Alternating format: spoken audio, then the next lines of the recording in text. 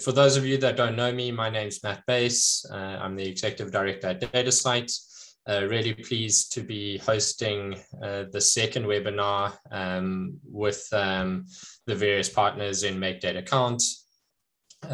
This is the second of three, as I mentioned, and really important for us at DataCite in the work that we're doing with the community and various partners. Many of them you'll hear from today, and really our approach to building responsible, meaningful research data assessment as an open community.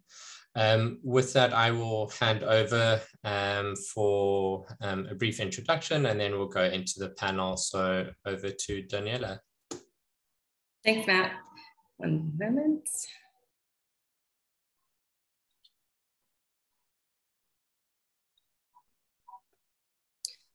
Great. All right. Well, hello, everyone. It's fabulous to have you all here. For those who I don't know, my name is Daniela Lowenberg, and I'm based at California Digital Library at the University of California. And one of my roles, I run the Make Data Count initiative, and I'm thrilled to have you all here. And the amount of people who have signed up for this is a great testament for how important this topic is. And so I want to give a very brief background of Make Data Count before passing it over. Some very quick housekeeping as well. Please use the Q&A function to ask questions. We're going to try and get through as many as we can or chat them. Feel free to use the chat if you want to introduce yourself or comment, but also, as we've seen through all of our Zoom time over the last years, please be mindful of speakers. The chat can be really distracting. And please tweet and follow up if questions aren't answered, or if you want to promote it or have more community discussion. So handles are here. So if this is your first time with Make Data Count or your 40th, Make Data Count is a scholarly change initiative, and we're focused on the development of open research data metrics. We do a few things. So we build and we advocate, and as such, we're made up of infrastructure organizations like DataCite, Crossref, and California Digital Library. We also contextualize and have a team of bibliometricians studying researcher behavior and data reuse. And then our values, as you can see in the teal, are that we're rooted in open, transparent, and responsible approaches to research data metrics, which is at our core. So to clarify again, as this can be a little confusing sometimes, Make Data Count is an overarching initiative that many organizations have plugged into. There are standards that we and many of you have developed, like Scholix and the Counter Code of Practice for research data, that we build and use as frameworks in the initiative for open data usage and data citation infrastructure. And we see data metrics as a journey. So standards have been set through work done in groups like RDA, FORCE, ESIP, and others. And we have standards and interest in these topics. So we have that community best practice. And right now we're at a pivotal moment where it's required that we focus on broad adoption of standards and on this open infrastructure. And bibliometricians are very eager to work on step 3, which is contextualizing. And that's actually why we're having this webinar today. So we're going to get into a lot of that.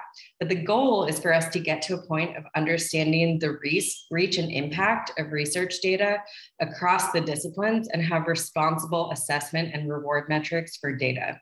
And so through our work over the last years, we've found and exposed a few key points that we think are hurdles the community needs to get over for us to get to this point that we're all trying to get to. And that's what this webinar series is based on. And so last webinar, and if you missed it, check it out on YouTube. And I think someone from DataCite can put a link in chat. We focused on advanced ways to forage and use data citations non-traditionally. That was kind of hump 1 that we've identified. The second is what we're discussing today. And I am thrilled to pass on the mic to another Make Data Count PI, Stephanie Haustein, and the rest of the distinguished speakers today who are going to go over this topic. And if you're questioning how is the need for an open classification system related to open data metrics, that's what Stephanie is here to talk about and really expose for us. So Stephanie, over to you. Thank you very much, Daniela and Matt, for the introduction and kicking us off. So I'm just going to share my slides here. So I'm here today to give you a little bit of an intro and start us off with this amazing panel. I'm super excited to talk to these people today, and I'm sure that you also have lots of questions. So Just as an overview, Daniela just said this, like, why are we talking about open classification when we're coming from a data context, right? So within the Make Data Count initiative, I have been the PI of the Meaningful Data Counts research project over the last 2 years that is funded by the Alfred P. Sloan Foundation. And we thought that the goal of this research was actually to generate evidence, mixed methods, so quantitative as well as qualitative, on data sharing, reuse, and citation, with the final goal of developing evidence-based indicators for the Make Data Count dashboard. And this all comes from the perspective that we think research data should be lifted to like a first-class scholarly output, and that metrics can help support researchers to show that data is being reused and has been cited. And you can see here, 2 years ago, we started with these research questions, and I kind of highlighted how important scholarly discipline is for us, because we already knew from really seminal work by Bornman that different disciplines define differently what data is. They also use data differently. So we were really set from the beginning that if we want to develop any kind of metrics that make sense, we need to incorporate discipline and differentiate between scholarly disciplines, and ideally also normalize indicators. So that's kind of where we came from. This is why this was so important to us. And then we started our research using DataCite as our database, and kind of then quickly realized, well, we have a problem here, because only less than 6% of all the data sets, the 11 million data sets in DataCite, actually have any kind of information about discipline. So if you see here, so this is like from last week, I think, 11 million data sets in DataCite, 5.7% have discipline information, and we're using OECD here as one very general classification system with 6 larger classes. And you see in this tree map how they're distributed. So we see lots of natural sciences, medical and health research, and some social sciences, and then even less for the other disciplines.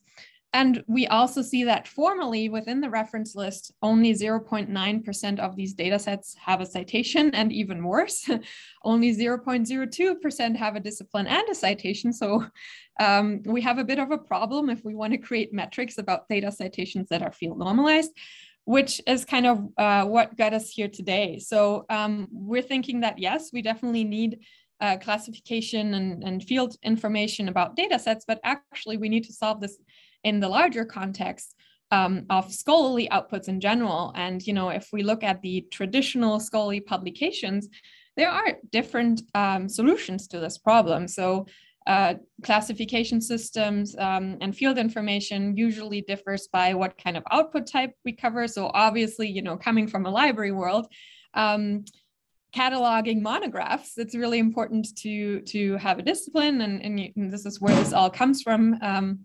But often in the scholarly communications world, journals and proceedings are really important, but also patents. And another type of scope is usually the discipline. So we have universal classification systems. So we all know Dewey. We have the Library of Congress classification. We also, as I just showed you, the really general and broad OECD fields of science, which basically narrows all academic or scholarly output down to 6 top hierarchy levels.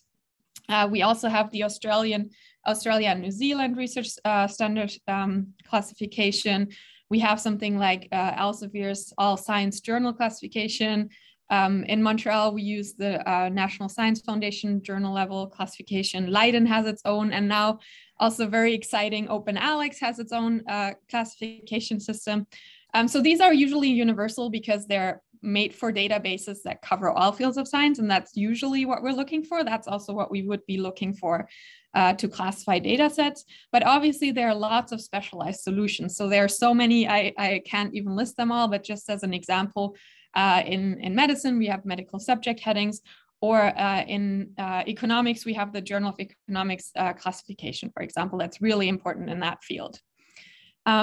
Then not only scope matters, but also level of granularity. So Obviously, the question is like, what are we actually classifying? And lots of the more traditional ones are what I'm calling kind of the collection level or the venue of where something is published that's classified. So, you know, most of the traditional ones look at what field is the journal in, and that's where we put all of the articles published in the journal in the same field. Of course, also conferences or also entire repositories, right? We know that in the preprint world and also for data, it's really, there are lots of like subject-specific repositories, so we can classify the entire repository into a discipline. But more and more important, I think nowadays, is the item level classification. And it's obviously also more accurate and solves issues like multidisciplinary journal, particularly in you know, open access mega journals like PLOS ONE. It doesn't really help to classify the journal. We need something on the smaller, more granular level. So item levels, so classifying articles, but also book chapters or monographs, for example. And then if we look at, you know, how do we actually classify? The two broad strokes here are kind of like, well, either we already have an existing system, so we just assign our items into the system. So it's kind of top down, usually hierarchical, and saying, okay, this thing is biological research. But very interesting also, more and more their derived classification system. So this is the bottom-up approach where we're actually looking at all output, and then we're starting to cluster them based on a similarity to say, these are similar, so they should be classified together. So that's usually the derived or bottom-up approach. And then the question is, well, who actually does the indexing, right? And traditionally, obviously, this has been intellectual. The first person to say what their output is about is usually the author. And, you know, we often, most of the automatic ways also like use that kind of metadata, the title of an article, of a book, and so on. That usually describes pretty well what the content is about, and it's the author's perspective. But obviously, we also have professional indexers that do that task, particularly for higher quality indexing. And we also have the user. So more and more with the social web, we had the perspective of people tagging content and showing what they think the document is about. And we have automatic approaches, which, you know, make a lot of sense with the mass of information that we're dealing with. So rules-based algorithms, or also more recently, machine learning. So this is just to show you, you know, I'm a library and information science professor. So this is the very basic stuff of like, how do we do intellectual approaches? And determining the subject and aboutness is not always straightforward. So it often also represents who says what something is about. So there are these different perspectives, and you see the kind of metadata that it's reflected in. The indexer usually using controlled vocabulary, and the author and especially the reader using just, basically free text. For automatic approaches, we have three main approaches. And the classic one that I think is most commonly used is what's called document categorization. So it's basically string matching. Any form of text, usually the metadata of an item, the title, the abstract, sometimes the full text, from the documents to assign them to a controlled vocabulary. So this is a really classic, you know, rules-based approach of saying, if the title contains cancer, this is medical research, right? Another approach is the document clustering, where basically based on different similarity levels, and this could be citation relationships, but it could be co-occurrence of terms. We generate classes and the classification system itself automatically by grouping things that are similar. The really big problem here is the labeling, that we're really good in determining that things are similar, but we can't really say what they're about. The problem is also heterogeneity, that some clusters might be huge and others might just be smaller, and the instability. So with a bottom-up system, whenever you add a new item in, your whole system might change. And especially with you know, publication output over the years, that means every year there's more input, your whole classification system might change. And the third one, which is called text categorization, also this is supervised machine learning, is basically saying we're learning the characteristics of items of the classes from a training set and trying to apply it to the rest that we want to classify. The problem here is, especially when we talk about hierarchical classification systems, that the training set is often not big enough and it's inadequate and especially sparse. And if you go down all the hierarchies of the classification system. So just to think about this, if what we're doing today, exploring open classification, the really obvious application here is information retrieval, and it could be for outputs, it could be for collections, it could be for people, finding the right reviewer. Obviously, where we're coming from is bibliometrics. So, just determining what is a field is hard. Benchmarking and developing field normalized indicators, it's really essential to know more and put something into the context. Obviously, this is also really helpful for improving existing metadata. For example, having a semi-automated system where you let the user, for example, choose from a classification system. And so from my perspective, what I would love to discuss today is, should we even do this? Should we even move forward and think about an approach to build something open that is applicable to any scholarly output? Should we mirror something like excellent initiatives like Initiatives for Open Citation, something like an Initiative for Open Subjects? Should we build something like ROAR, like a research subject registry? And most importantly, also, how could we make the system really inclusive? We obviously don't want to create another DDC where, we have a very narrow worldview of a white man in North America 200 years ago. We also want to be inclusive of any types of scholarly outputs of any discipline and also of any language. And how do we actually do this to satisfy so many community needs? One size does definitely not fit all. And maybe the solution is not one system, but a range to offer both broad top-down and granular bottom-up indexes. So this is kind of my little intro, and I'm really looking forward to the discussions. Great, thanks so much, Stephanie. And it's been great, I think, working with you and your team from the DataCite perspective, understanding, working with other open infrastructure partners about what we can do with the community and how we make this useful for the various implications around research assessment. So I guess continuing on that theme, we'll next hear from Ludo Weltman from Leiden University to also talk a bit more about the bibliometrics and research assessment perspective. So over to you, Ludo. Thank you, Matt. Well, I want to start actually by congratulating Stephanie and the team on this really fascinating project that they are working on. Sounds all very exciting. What I hope to do is in just a few minutes to make a few remarks based on my own experiences with classification, my own experiences and the experiences more broadly of our team here at the Center for Science and Technology Studies at Leiden University. So we have, I think it's fair to say, we have quite a lot of experience with classification at my center. Over the past few decades, we have actually done a lot of scientometric projects in which we have, in one way or another, made use of classifications, research projects, also consultancy projects, all kinds of projects. So a lot of experience. Something I did myself, for instance, is I made an algorithm 10 years ago, an algorithm for bottom-up classification, classifying research outputs, in particular articles based on citation links. I was actually surprised to see how popular that algorithm got over the past decade. It got a lot of attraction, a lot of attention, to my surprise. But we also struggle, and that's actually what I want to emphasize. So we have done this in Leiden for quite a long time now, this classification in many different ways, a bit along the lines that Stephanie just explained.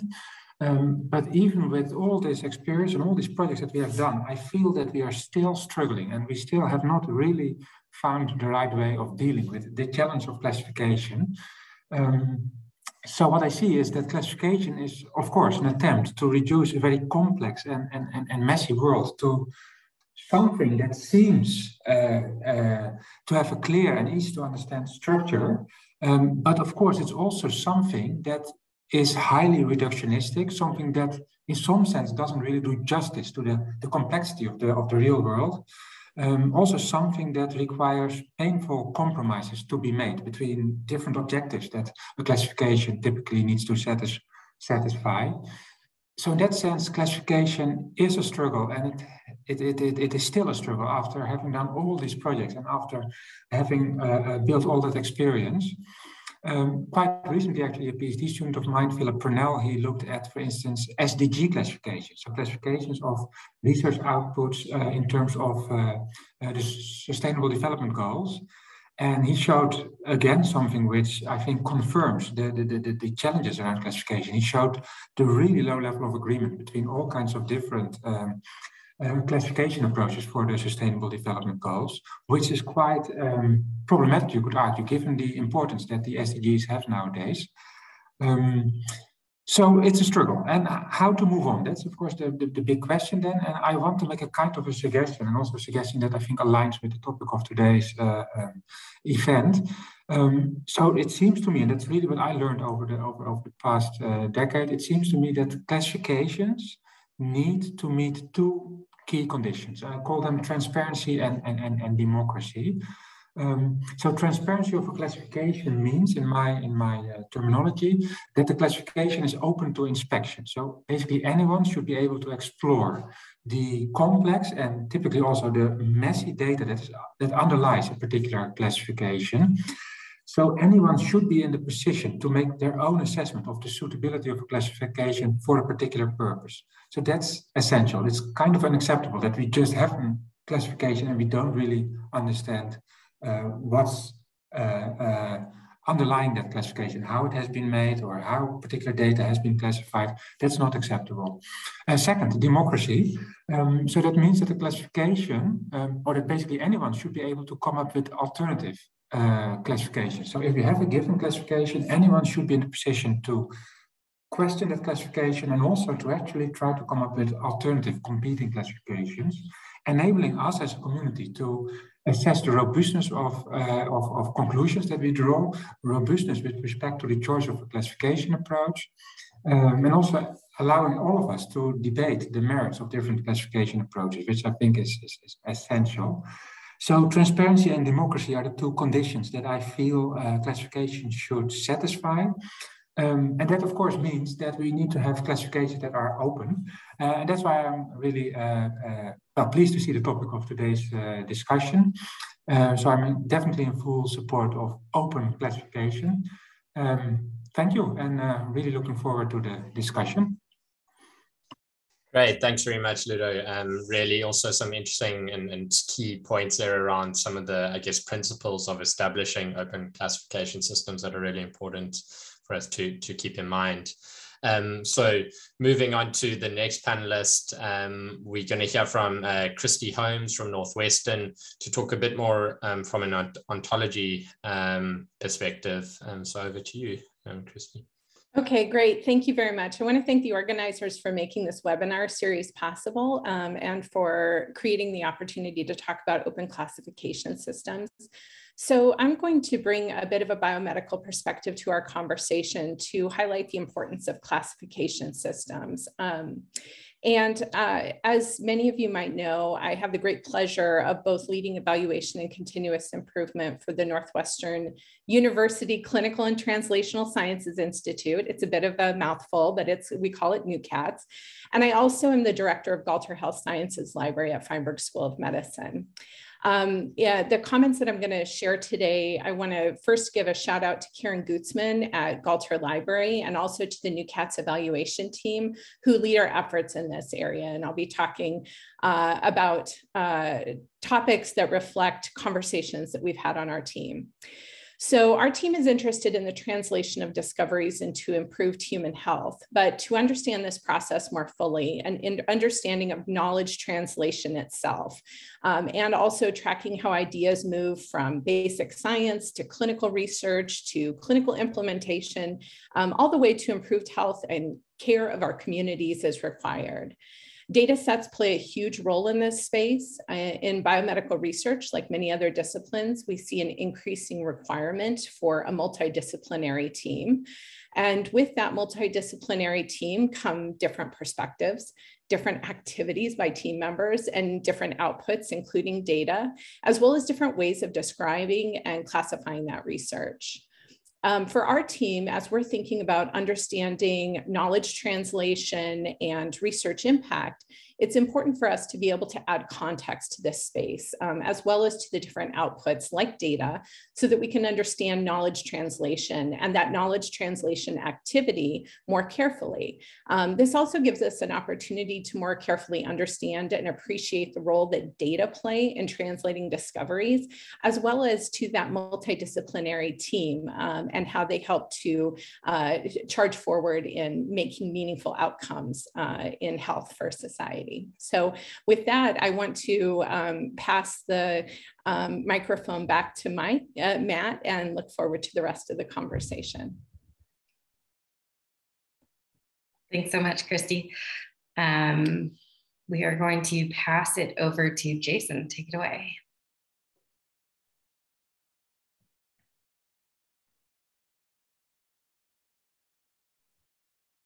Thank you. So I was asked to do 2 to 4 minutes. So I'm going to do my best to squish a lot of stuff into that time. So my name is Jason. I'm from a nonprofit called Our Research, and we recently built a tool called Open Alex. It's a comprehensive and open directory of all scholarly products, as well as authors, journals, institutions, and concepts. And concepts we're talking about today. I wanted to thank Stephanie in particular for really breaking down a lot of the concepts behind the concepts. I want to just hit a couple of those that were important to us.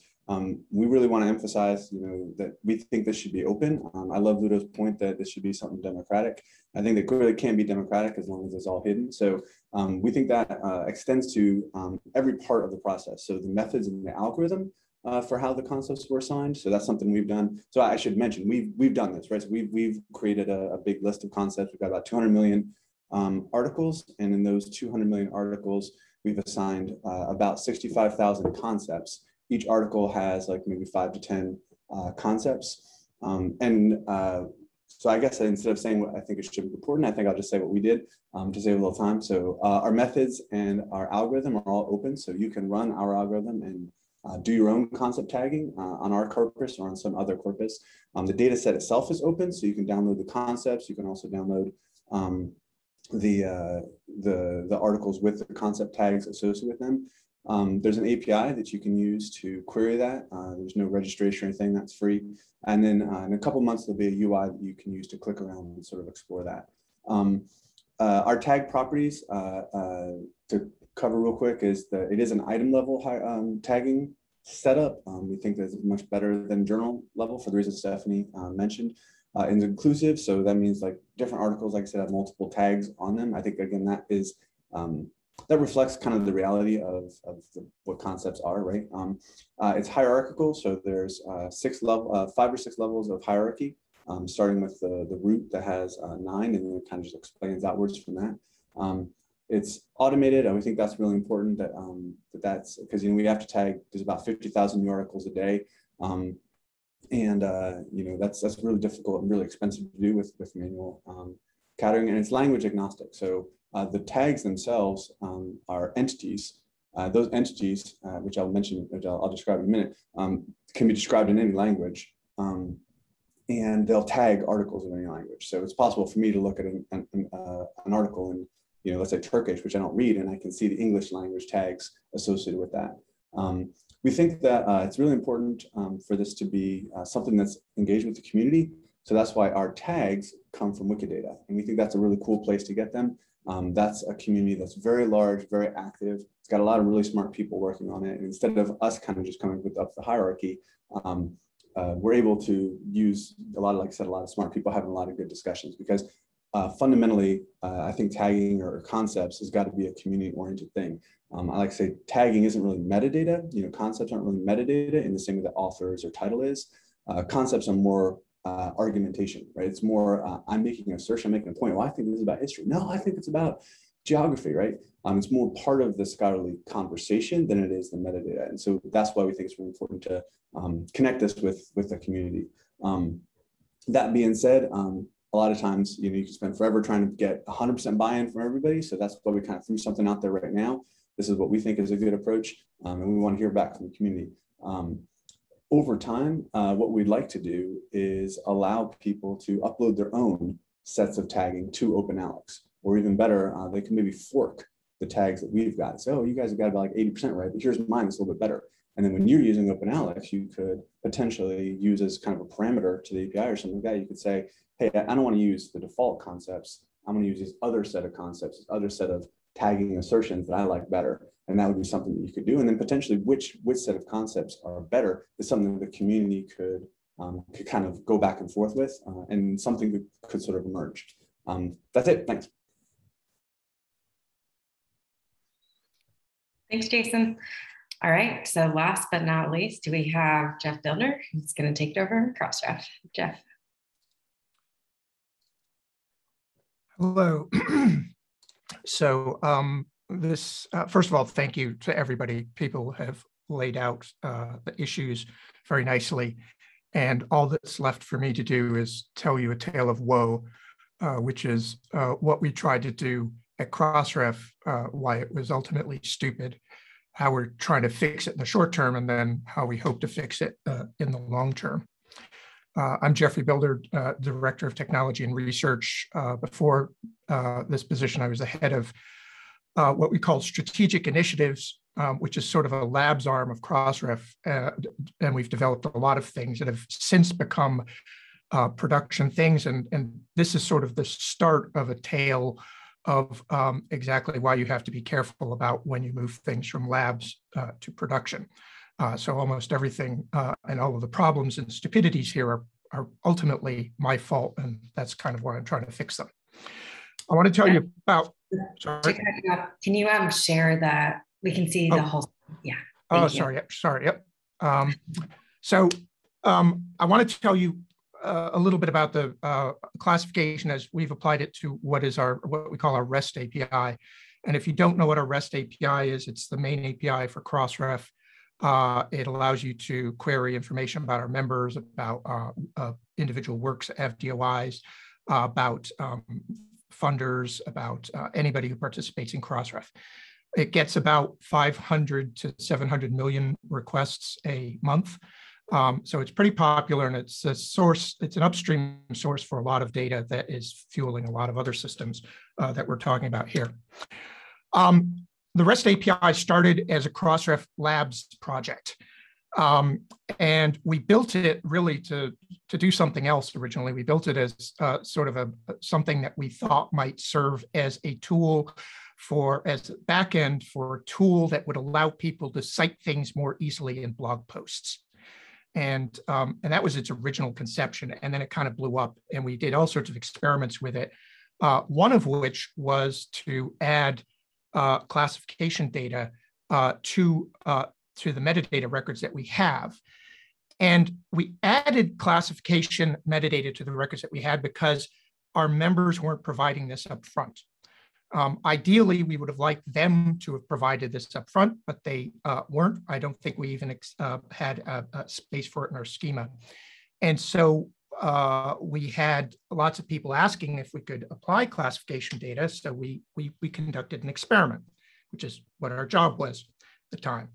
And what we did was we got this list of classifications from Elsevier, which you can download from their page, and it maps to ISSNs. And we mapped it to our ISSNs and then started including that metadata in our API. You can go off and you can look at this classification. It's pretty well documented. But when we applied it, we made a few mistakes. The first, and you can see this here, is that even though the classifications as provided by Elsevier are applied to the journal level, to the container level, at the ISSN level, we included this metadata in the works at the works level. And so this is misleading for a number of reasons, not the least of which is that, of course, just because something, we've got a whole bunch of things, for example, that might be published in a mega journal like PLOS One or in a very generalist journal like Nature. And so the classification doesn't necessarily apply to the item in that container. So that was the first big mistake that we made. And the second big mistake that we made was that we didn't quite realize at the time that we were going to have all sorts of problems with overlap or lack thereof. So there are ISSNs that we have in Crossref that don't exist in Scopus, and therefore they did not have a classification for. And then, of course, there are ISSNs in Scopus that were not in Crossref, which didn't affect us as much, but nonetheless, it's worth noting. Another problem we faced sort of more recently was what we call the ISSN race condition, which was that ISSN decided that part of getting an ISSN, as part of the process of getting an ISSN, a publication had to have a history of publishing first. And so from our point of view at Crossref, that meant we could no longer use the ISSN as a starting point for assigning categories, because some of our members, our new members who were just starting journals, might not have an ISSN. And so we had to assign them what we call the container level DOI instead. And so we couldn't map those at all. The other problem was that it only applied to serials. Crossref contains a lot more than just serials. We have monographs, we have components, data sets, all sorts of things. As I said, we applied it to the wrong resource. And then this last one is sort of a technical problem, but it's a problem nonetheless, and that is that it's not updated accurately. So this particularly is a problem because it's cumulative. So if something changes or if something was mislabeled, we don't update that until we reindex the entire database. So the categorizations get out of sync over time until we do a complete reindex of the database. And then finally, the other and last problem was that the particular categorization that we used didn't seem to be widely used elsewhere. And so there are a whole slew of the problems with the way that we implemented categorization in the API. And in the short term, we're trying to fix them in an R&D project. Esha Data is on the I know on this call, and she's in the R&D group and is working on this as we talk. And so what we're trying to do is we're trying to fill in the gaps. We're trying to see if we can take the information that we do have and use it as a training set to create an algorithm that allows us to at least tag at the container level the information that doesn't have categories at the moment. And we will do this we hope to do this across our corpus so that it would apply to everything. And of course, we'll make this open. And the big goal here is just to fill in the gaps that I highlighted before. But we know that this is inadequate for a lot of the reasons that lots of people have already pointed out. It's at the container level. It will be derived based on something that sort of already exists and is imperfect. And so we are looking for a longer term solution. And that's why we're interested in this conversation, why we've been talking to Stephanie and others about what we can do in the longer term. I will repeat probably something that lots of other people have said. What we want to see is something that's cross-discipline, that applies to the work level, and that's open. And there's one thing that I did not list here, and that is that we would like to see it applied as far upstream as possible. And that's not because we think that it's necessarily the most accurate place for it to happen, or even the only place where categorization should happen, but we would like to see there be some category assigned to publications as soon as they're registered with a DOI, if for nothing else than to seed a conversation and to allow people to identify things that have extensively been categorized as this, so that they can refine the categories or so that they can apply different categories to them if that's appropriate. So those are the things we'd like to see, and that's really our story of woe and thanks. Thanks, Jeff. Appreciate the honesty. So bringing everyone back on screen here, we're getting a lot of questions in Q&A, but one question that Matt and I had when we were thinking about this topic with Stephanie in general, thinking about, why is this important for data metrics, make data count? Our first question you all answered, which is great, which was, what can we not repeat from mistakes in the past and what can we do differently? So it seems like you guys have all really pointed out that we needed to be open, cross-discipline, as Jeff says, upstream, and Stephanie went through a lot of the ways of how. And so a question that we want to ask all of you before going to others is, this seems like a lengthy and lofty investment if we're going to create an open classification system, but thinking about maybe especially in the context of us trying to contextualize data and understand data metrics, what's the downside if we don't prioritize this big work pretty immediately? So I'd love to hear from each of you to answer that question, maybe so that it doesn't get, I'll just go with the speaking order. Let's do that. So Stephanie, you first. I'm going to keep it very brief because I already took up a lot of time, but from my very specific position of somebody, you know, working on metrics, I think if we don't create an open classification system to come up with a good, reliable, field normalized citation indicator, then, you know, all of the efforts of, you know, what we have been working on, and especially, you know, people like Ludo, of making the citations open and now the abstract open, if we don't have the context of discipline, then I think there's a really big gap, and it will be really hard to move away from these proprietary infrastructures where we have built up this information over decades.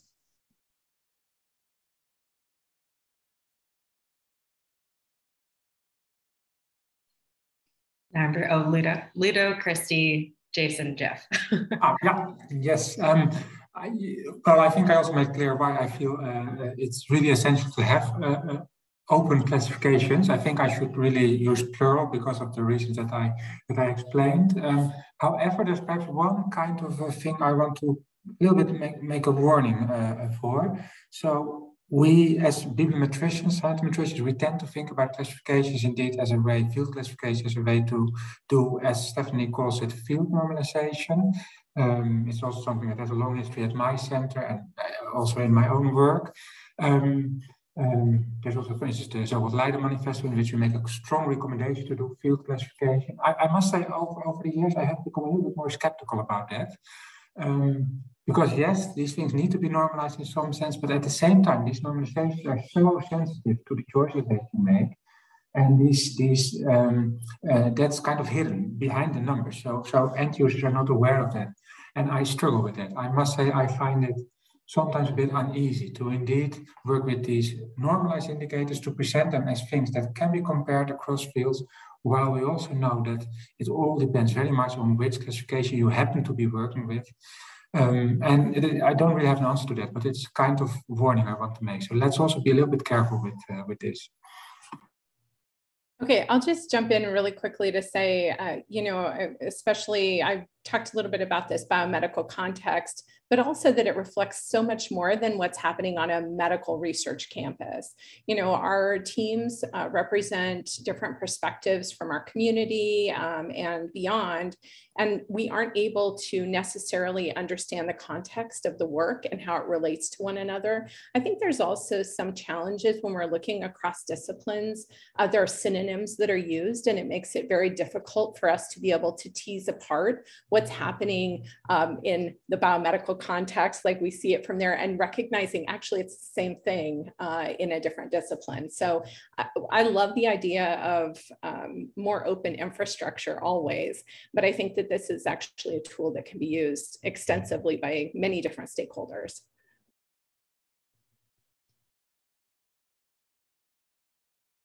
Yeah, and I'll jump in to say, I think the other panelists covered pretty well. I always say that I think when it comes to classification and just anything in scholarly metadata, if we in the open world don't get it, it's going to be enclosed by those who are going to try and make it a commercial enterprise and then charge rent for it. And I think we unfortunately kind of got trapped into that with a lot of the other systems that we use in scholarly communication, like citation graphs and stuff like that. And I think that we have a chance to maybe start it on the open foot now and make that the default. And I think that people 10, 20 years ago from now could potentially be really thanking us for that. Right. So I'm clearly pro open infrastructure, and the only thing I'd point out is that everybody benefits from open infrastructure, including closed organizations. I think that that's ultimately the power of open infrastructure. You can get a lot of people to agree to use it because it doesn't lock them in. The thing that I didn't say is that one of the reasons that I think it's important that it be open is that in order to get it adopted upstream, we need something that everybody can use without risk. And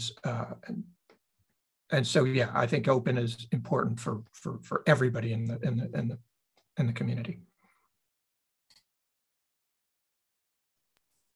Yeah, some really interesting comments, and I see a few comments coming through in the chat and both Q&A. I guess Daniela and I had spoken about a bit of this before, and continuing on this theme. I think it would be nice to hear from the panelists briefly. We've spoken a bit about what is the risk of not prioritizing this now, but what do you see now as the next step? And I think that would be interesting to hear for the participants as what do we do as the next step towards an open classification system in your opinion? And maybe if we just use the same order again. Yeah, so I laid out a little bit the technical problems, and I think it's also safe to say, like what Ludo said, in terms of they have such a long experience of trying to classify things, right? And it's hard because, like people don't necessarily agree on, like, what is a subject, what is something about. It also changes over time. In bibliometrics, we also have this like cited site versus citing site normalization, right? Like, should something be placed in where it's published or where it's used?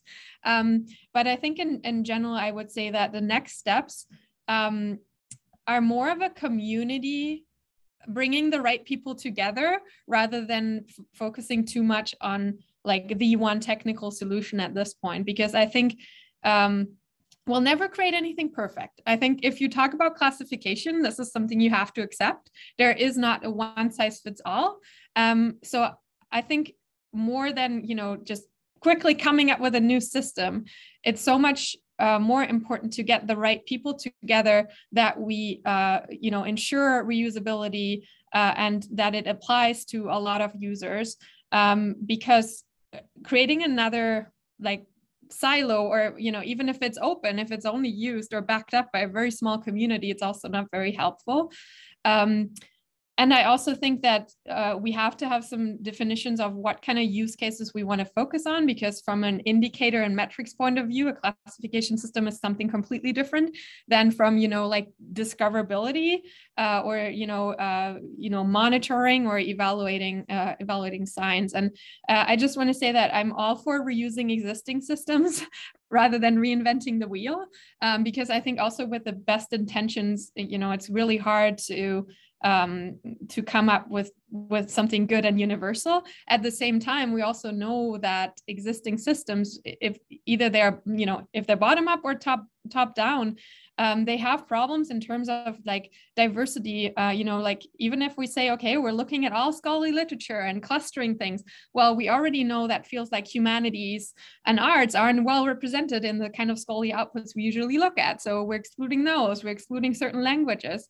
And the same with these traditional systems that we have, like Dewey, right, is famous for basically excluding lots of different diverse points of view. So I think from my perspective, rather than, we have to find technical solutions, but for me, the most important thing is the community and bringing together diverse points of views to ensure that this is a system that's relevant to many and not just few.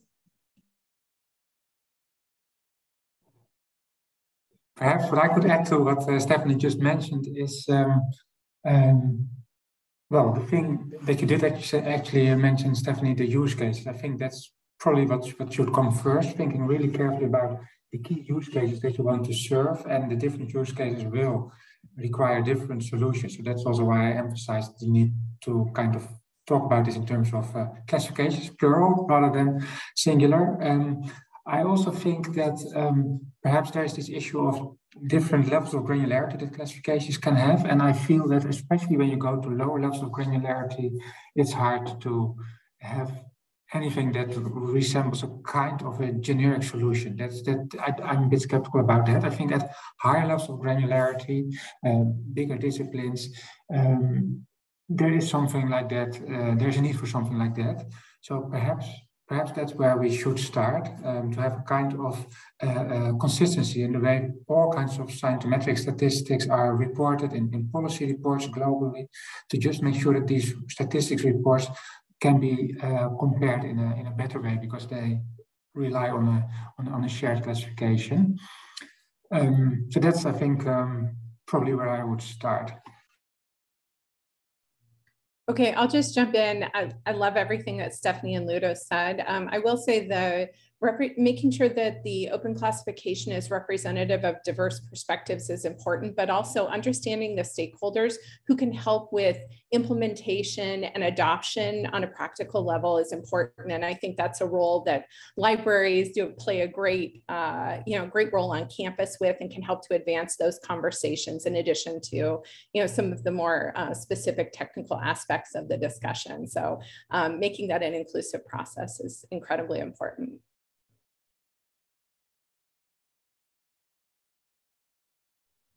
Yeah, and I'll say that my co-panelists, I think, have addressed it really well. I would add, one of the things we try and do at our research is try and create something that people can talk about. I think it's great to have these discussions, but I think it's also useful to have something that people can look at and say, okay, well, that's wrong, or this part's right. So that's why we're hoping we're contributing a little bit to discussion, in that we do have an operational open system right now. You can download all the tags, you can download all the articles, you can use API. You can download the algorithm that we use that does the tagging. That's all open source. So the thing is kind of open soup to nuts, and we really want to hear what people kind of have to say based on, like I said, an open tagging system of Wikidata. We want to hear what people have to say about that. Is it good? Is it bad? How do they want to change it? And we hope that maybe a site like that can provide maybe some useful examples maybe to add to the discussion. Yeah, I mean, I'd pick up on that. I think, for all of my joking about why what we did was stupid, it was useful to actually get something in front of people to respond to. And I think probably my only real regret is that we hadn't, that we weren't able to respond to it earlier, because we had a lot of other stuff to do. But now we're looking at it, and I hope we can do something, as I said, in the short term that certainly still won't be perfect by any means, and won't address a lot of the issues raised here, but at least it will make what we have, or the limited thing we have, a little more consistent.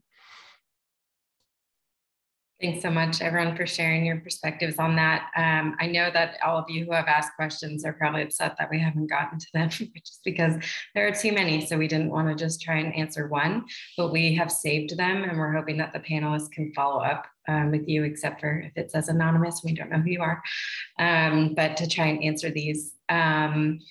And thank you to the panelists for going through and talking about this. I think, of course, maybe it's still a little confusing about why make data count, why do we care about this? But as Stephanie points out, as we're trying to get to this point, everyone wants research assessment. We all care about data now, but we can't, this is a hump. And so it actually requires, and with everything around data infrastructure, data is not a silo. So that's why we wanted to have this conversation, that it's actually just, we need to figure out this infrastructure for everything. And it happens to be something that Stephanie's team really found while doing this research around Make Data Count. And so please keep following around this, because I think there's, especially the panelists here, have a lot that they want to build up on this. And so we're really excited to see where that goes, having stemmed from this and moving forward. And I'm going to share my screen and pass it over to Matt to announce the last webinar. Yeah, and I think also just to add a final comment around that, there's some work for us as the community. We know that we've heard that we want to do it in an open way. We want to do it upstream. It must be useful for everyone, and we need to protect the interests of the community. And so doing this together is really, really important. It's been really great to hear from the panelists, the different perspectives, and we're continuing on the theme, and the next webinar will be posted in the chat. I think, Paul, if you can post that, the link. So building on from where we are here, is to talk about beginning and using metadata or metadata for meaningful data. And so a lot of work that we need to do together. If it was easy, we wouldn't all be here today. And so we really thank you all for joining. Apologies that we couldn't get to all the questions. There were some really great questions, and we will share those with the panelists, and try get back to anyone that did put in comments as well. Just to confirm, has the link for the next webinar been posted in the chat? Yes. It has, and we will, you'll see, we didn't have fun photos of speakers. It's a little farther away. It's in May, and sorry for not showing the chat. We can put that date in there. It's in May, and it's kind of the third hump that we wanted to get to, which is, another thing Stephanie's team found. First of all, there weren't subjects in DataCite, so how are we going to even figure out what discipline these data sets are from?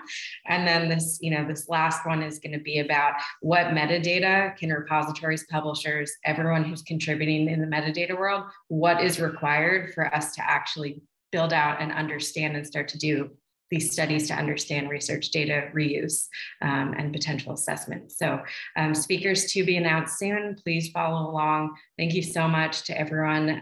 We'll take a second to save all the chat and everything.